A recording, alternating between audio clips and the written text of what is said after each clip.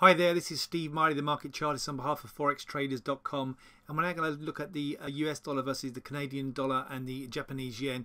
A very mixed outlook in here for the US dollar. Generally, the US dollar has been weaker, as we see here, versus the Canadian dollar since the middle to late part of December. Since really the rate hike that we saw from the Fed back in December, the US dollar weakening against most major G10 currencies in here.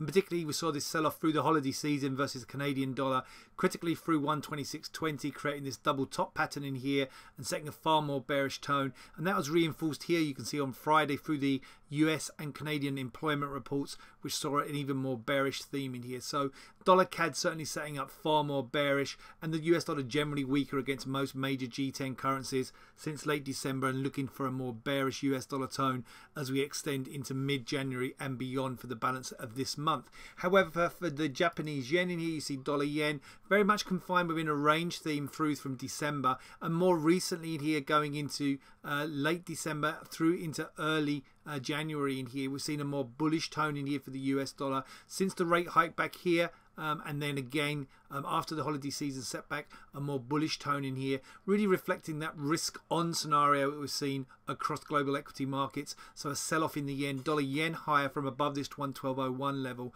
and the real threat we feel is for a push through 113.75, which could see a more bullish dollar yen theme into January. Only through 112.01 sees an intermediate-term bearish dollar yen theme for January. This has been Steve Miley, market chartist on behalf of forextraders.com, and I wish you a great trading day.